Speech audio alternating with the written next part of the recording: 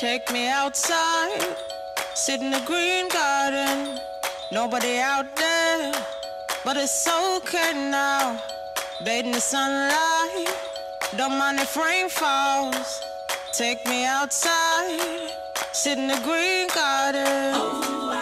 The brick project was something that I started a few years ago when I was at St Martin's. I was trying to explore themes of play, and I was thinking about how can you make a painting more interactive, the way that you can interact with a sculpture or an installation piece. So I had the idea of camouflaging it into its environment.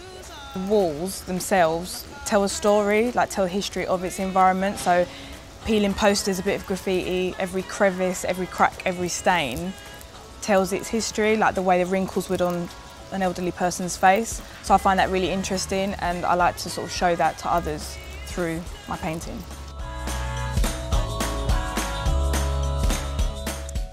A previous client who commissioned a piece off of me via Degree Art, he's doing a launch of his business, nickthat.com, here on the 18th of May, and he asked me to be involved and to be featured artist.